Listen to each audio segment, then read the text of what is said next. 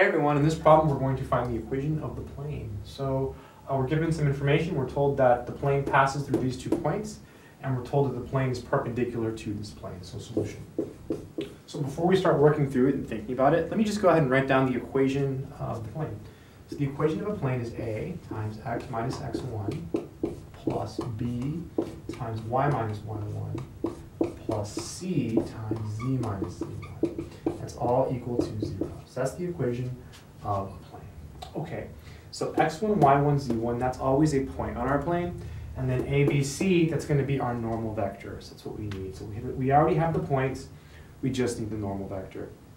So we're given 2 points on the plane. So given 2 points, we can always find a parallel vector. So let's go ahead and do that first, and then we'll read this. So let's write down our parallel vector that we have. So 3 minus 3, I'm going to skip some steps here. No, I won't. 3 minus 3, 4 minus 1, and then 1 minus negative 7. So what are we doing? We're finding a parallel vector y. We'll need it, and plus, I mean, whenever you're given 2 points, you probably have to find a parallel vector. So this is 0, 3, and then 1 plus 7 is 8. So this vector is parallel to our plane. Okay? Now we're told that our plane is perpendicular to this plane. So you have to think about that, right? So our plane is perpendicular to this plane, right? This vector here, 8, 9, 3, this is the normal vector for this plane, right? This vector is perpendicular to this plane. So our plane is perpendicular to this plane. This vector is perpendicular to this plane. Therefore, our plane is parallel to this vector. Again, our plane is perp to this guy. This vector is perp to this guy. Therefore, our plane is parallel to this. Think of the board as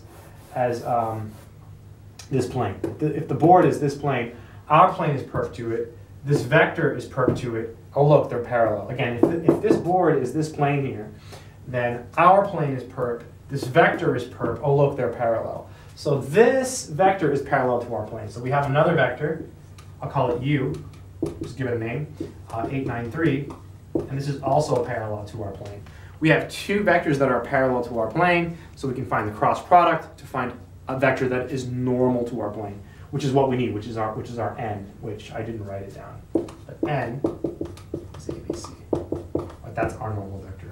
So we'll take the cross product of these 2. That'll give us n. Plug everything in, and we're done. So let's do it. Let's do v cross u. Now it doesn't matter which order you do it in. You will get a different answer for the cross product, but at the end you'll get the same answer. So first you write down ijk. Put the little hat. Sometimes I forget the hats. Guilty. And then v is 0, 3, 8. So 0, 3, 8. You always write that one down first. And then u is 8, 9, 3. And when you're doing the cross product, it's always plus minus plus. So it's I hat. Then you cross these out. So 3, 8, 3, 8, 9, 3. 3, 8, 9, 3. So 3, 8, 9, 3. And minus j hat. It's always plus minus plus. You cross these out. So 0, 8, 8, 3. So 0, 8, 8, 3. Right, you cross the corresponding row and column. Then boom. Then k hat. So plus. So plus k hat. 0, 3, 8, 9. So 0, 3, 8, 9. 0, 3, 8, 9. Like a phone number. 0, 3, 8, 9. Let's check that. So I hat. Oh, looks okay. J hat. Looks okay. K hat. Looks okay. Okay. All right, now we just work it out. So you multiply this times this, and then you subtract this times this. So it'll be I hat 9 minus 8 times 9 is 72. Some big numbers here. Minus j hat. That's going to be 0 minus 64, right? Because 0 times 3 is 3. 8 times 8 is 64. And then 0 times 9 is 0. So plus k hat 0 minus 24. Tough problem. So I'm going to write it again over here. So v cross u. So let's see. 9 minus 72. That's going to be negative 63. Negative 63. Yeah, negative 63 I hat. Oh, hard math. Plus 64 j hat. Big numbers. Feels really wrong, but hopefully it's not. Minus 24 k hat. No, it's not wrong. This is totally correct.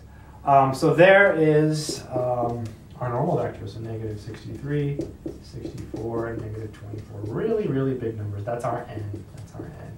So to finish, we'll just plug everything in here. So I'm going to erase this.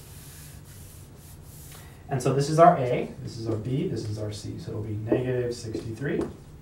And then let's use this point here, x1, y1, z1. You can use any of these, you get the same answer. So x minus 3. And then B is 64, so plus 64. That'll be y minus 4, right, y minus 4. And then C is negative 24, so negative 24, and then Z minus 1. And then it's equal to 0. And those are really big numbers, so we'll just stop there. So I hope that made sense.